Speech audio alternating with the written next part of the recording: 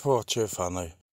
So yeah, let's just do the maths whānau. Like, if you look around, these are all the past sites, and usually if you see a nice big fucking ball-head fucking farmhouse, that's on a past site too. It's already been flattened, you know, the earth's already been moved. These are not natural fucking, how the earth was formed, you know, whatever million years ago. These are man-made, you know, over 1,000 years. The Māori were here, hapu, indigenous Reriahu people were here on the Pukanui, the biggest fucking part of the fish, you know. Second richest place in the world in 1840 next to Australia, because it was before petrol whānau. You don't really understand that. Before oil, whaling oil, the oil out of their brains or something, was like how we lit all the lanterns and shit. You can look that up. And so whaling was massive. And so for 100 years before fucking the colonial government was in New Zealand, there were whalers here. There were people from all over the world, Yugoslavians, fucking every sort of nationality whānau. In parts of New Zealand you see different nationalities mixed in, like our bro Borovich, the All Black, you know. Different nationalities come here, not just fucking English. There was all the starved Irish from the fucking potato famine when England starved out Irish so they could use Irish as army men to come here. Scottish, same thing. And, yeah, English. But if you notice, usually English get, like, Christchurch, Hamilton, get the name of the town, and the Irish get killed, you know, in the wars. And then, just like now, you know, Māori go sent away to wars on other people's fucking planet, nations' land, while their land's still getting stolen here. Just got the water rights, Maniapoto water rights used as collateral for the graphene influenza Bill Gates rollout. Neat, eh? But if you ask the Ngati Maniapoto Trust Board about it, they don't know anything. So they got money in their bank. If you ask the council about it, they don't know anything. But they want everyone to support them getting their water rights back, which were never theirs. That's the sanity of it all. So what I'm just saying today is just do the maths yourself. Have a look around. You know, you go all the way through fucking Pukanui and all you see is past sites, because there was fucking like 1 million fucking people here. And if you read the Pākehā fucking version of history, which you should never do, but unfortunately that's what happens with capitalism and colonisation, they got the money, you know, they got the power, and so they tell us our history. We'll find out our history. Ngati Maniapoto didn't come here on a tainui waka. There was migration throughout the Pacific forever. Tainui has the kingitanga through, no one knows how they have that.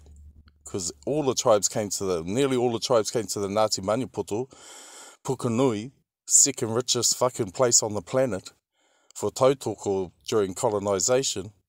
So they didn't go to Tainui, they came to the Ngati Maniapoto. Ngati Maniapoto aren't famous for having carvings on their buildings because they're famous for war. They have the best land. Like my bro was just telling me, all the way down to Laverne, all the way up fucking north. There were places that Ngati Maniapoto were welcome because they were the protectors. So the history the Pākehā have told us about shit is fucking killing us. Because right now, instead of the trust board doing the right thing by my kids, they'd rather fucking put a camera on their family. Not me, whānau. There's other people out there. I'm not the crazy one, whānau. Do you get that? There's a lot of people saying a lot more smarter shit than me. So if you think, oh no, I'm just going to stay quiet, I've had enough of this shit, turn a blind eye, fuck. That's gone, that's been and gone, that was years ago. You're the last ones. Killing your own people. You're the last Jewish police, mate. Killing your own people for your oppressor. Same in Ireland, same in Scotland.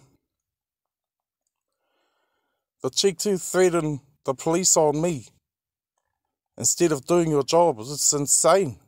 And that's what they're doing in their whānau. You need to know that 97% Ngati Maniapoto that don't know what that fucking 7% have done. And that 7% don't know what happened. 3 to 7%. They're just getting paid and doing their job. It's a genocide, whānau. Oh, kia ora, and these are photos from the Koroneihana. So this is where older Māori people and Māori come to get poisoned by blue mass. Because no one in their community cares to tell them that the blue masks were found to have graphene in them. And this is relief funding from the guy that makes graphene telling you about this make-believe fucking thing called COVID whānau. There's no such thing, whānau. There's only graphene poisoning. And it's been done to us by us. Because you got paid money. Money, that's it. All your knowledge comes from that one bank account, Bill Gates' bank account. That's it. You're all there, your names traced back to a bank account. Relief funding. Our insidious reporters, indigenous reporters, reporting for Bill Gates to kill their own family, taking awards, 2 years in a row of awards. You're sick in the head. These are more indoctrinated humans that fight their own people for their oppressor. These are not heroes. These are the enemy. Like the Ngati Maniapoto Trust Board, who hate Māori. And no good fucking trying to say different when I can put a fucking coin on my fucking family's head. And I mean like 90% of them. And my son and everyone in my family has a fucking graphene cough.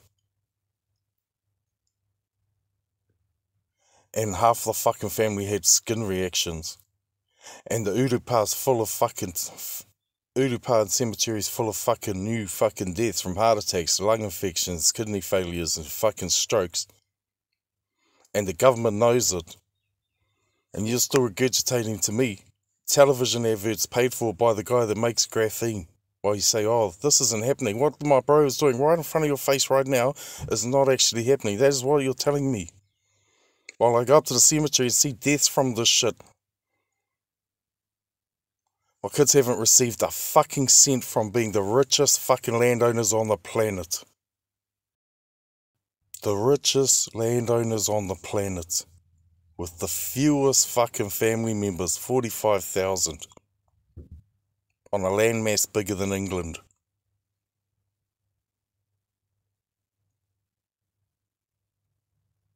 And you still want to support the government over common sense.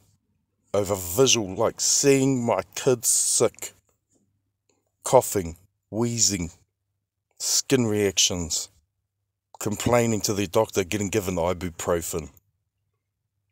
What does ibuprofen do for graphene, whānau? You don't even know what graphene is, let alone how to get it out of us.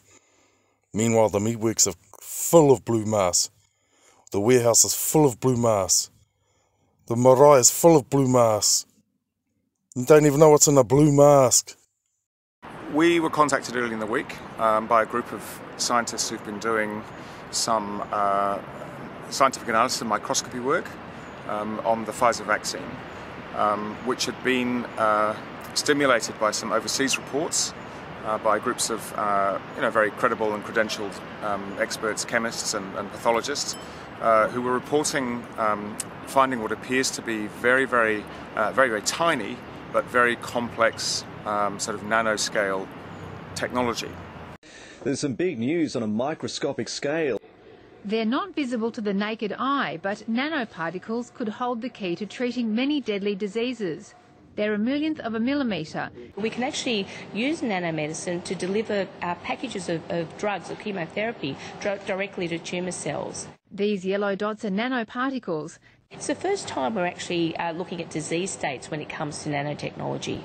Australia's chief scientist is hoping for big things from these microscopic particles. As well as cancer, scientists here will also develop treatments for pain management and chronic liver disease. Sophie Scott, ABC News. Here we can see a chart that looks at the total world population over the last several hundred years. And at first glance, this is a bit scary. We go from less than 1 billion in 1800, and then 3, 4, 5, 6, and 7.4 billion where we are today is happening even faster. Another way to see that is through this rate of population growth. And you can see that in the 60s, that reached a pretty high number, over 2% per year, and it's now come way down. Now, 11 billion people, still a lot, but the good news is that the faster we improve health, the faster family size goes down, and so we can feel great about saving those lives. And the group in New Zealand have found exactly the same thing.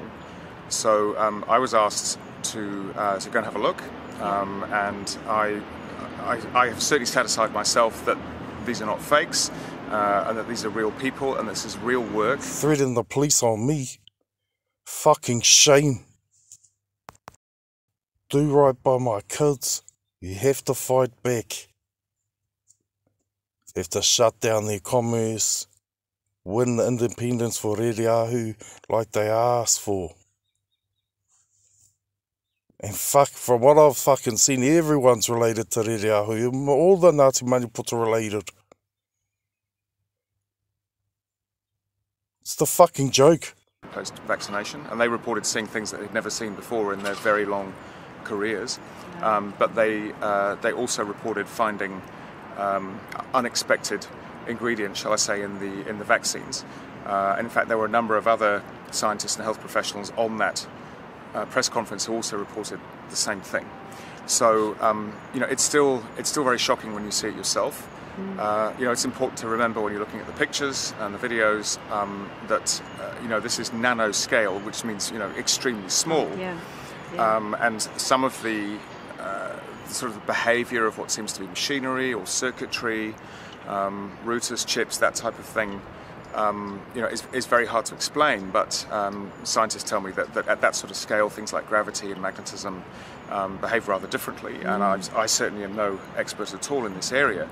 But having spent a very hurried few days really trying to prove up this work and satisfy ourselves that really it needs investigating by the professional regulators and investigators who are charged with protecting the public from possible health risks.